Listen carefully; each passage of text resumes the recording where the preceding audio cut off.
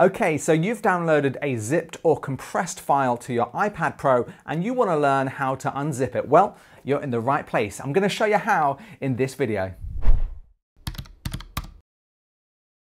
Hey there, welcome to the video. I'm Mark Brown from Editor's Keys. Now, if you're into creating stuff on an iPad Pro, then seriously consider subscribing to the channel because we've got a ton of iPad Pro videos. Now, if you've got a zipped file that you're struggling to unzip or uncompress, I'm going to show you how you can do that now directly on your iPad without any paid apps. So let's get into it. Okay, so we've jumped into the iPad and the file I'm working with today is the Editor's Keys Cinematic LUT Pack, and this is a LUT pack for a program called LumaFusion. Now, if you download a zipped or compressed file into your downloads folder, you may find in some cases you don't get the options to unzip or uncompress a folder.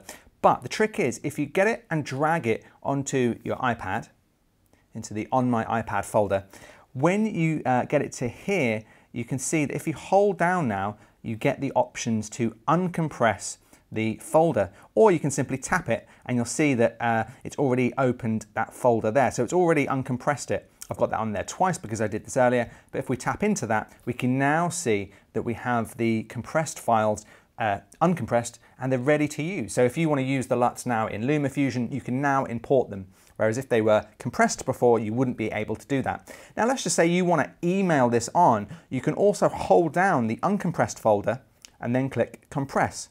And that will create a compressed folder that you can then again upload or email to a friend or colleague. So there we go. I hope that super fast tip has helped you.